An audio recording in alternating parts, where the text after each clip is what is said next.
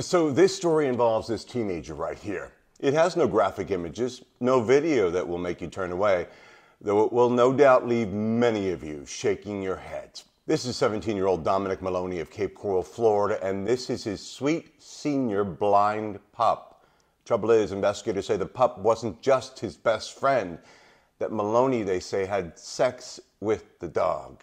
Here's Maloney's Facebook page, and on it, plenty of pictures of him, but also another dog posted in September of 2021. Maloney is now out on bond. His date in juvenile court, May 24th at 10 a.m. At this point, I'm waiting to hear back from the Cape Coral, Florida police as to who has the pup now and any additional details. As always, have your voice heard. I've included all the names and numbers you need in my link in my bio.